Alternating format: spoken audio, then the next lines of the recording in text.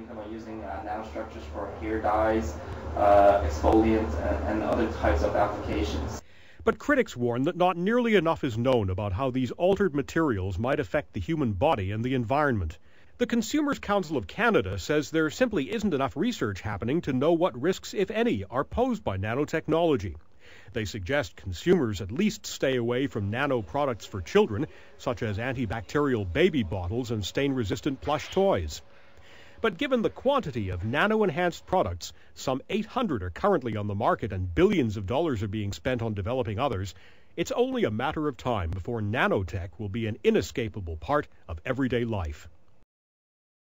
You can visualize the disease. Even though nanomedicine holds an incredible amount of promise for the future, there are some concerns about toxicity. We don't know what happens to these things once they get into the body.